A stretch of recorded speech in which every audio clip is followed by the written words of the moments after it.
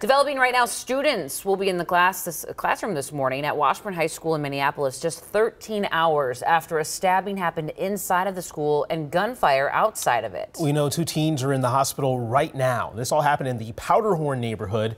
There were 2 scenes, one at Washburn and another just outside of it. Cece is there right now where students will arrive in just a few hours. Cece.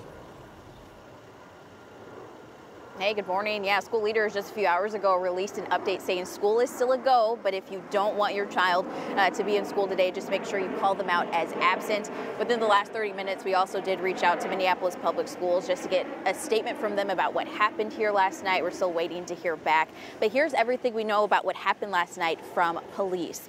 Police tell us that they got called to Washburn because of a stabbing during a cultural event. They say a fight happened after that stabbing, but crowds scattered once police got here. Police on scene found a 17-year-old boy with a non-life-threatening stab wound. He was taken to HCMC.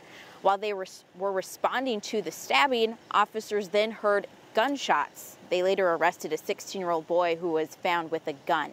Now, while police said no one was hurt by those gunshots, police later learned that a 15-year-old was brought into HCMC with possibly life-threatening injuries. As of this morning, we're still waiting on an update about the 2 who were taken to the hospital. No update so far yet. And from our understanding, Minneapolis police are still searching for the person who stabbed the teen here at Washburn. Guys. Definitely a scary situation for the students, staff, families there. Cece, thanks for the update.